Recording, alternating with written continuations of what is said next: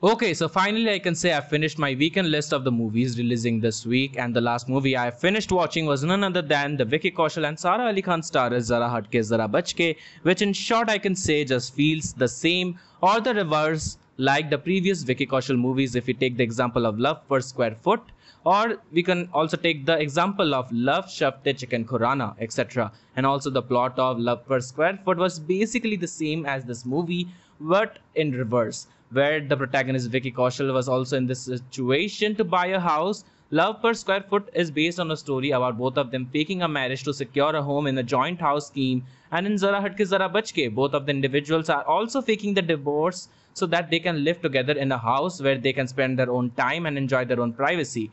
But is the execution that good for us, for the audience to watch Zara Hatke Zara Bachke in theaters? Hello, this is Prithvi and welcome to Movie Fluid, and listen to me talking about the positive and the negative aspects of the movie. Let me start with the positive aspect, and that's only thing, that is the beauty of the song Fir Aur Kya Chahiye, and believe me, that's the only positive thing I can talk about the movie. The negative of the movie are the acting performances feels nothing new. It just feel like regular Vicky Kaushal in a rom-com, and Sara Ali Khan, there's nothing new. And it just feels like the khichdi of all the rom-com movies you have already seen in Bollywood movies. The songs are placed in absolutely wrong time in the entire movie, where you don't want actually that song to be placed where they are placed. I mean, you can get it.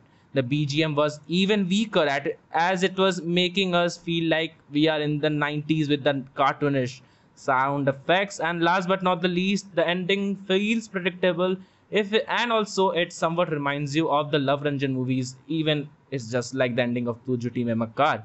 Okay, so this is my review of Zara Hatke Zara Bachke. I would like to say, if you want to have good time with your friends, just go and watch this movie in theaters, or you can just skip it.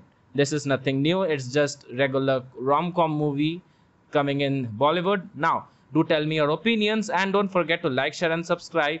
And yeah, cheers.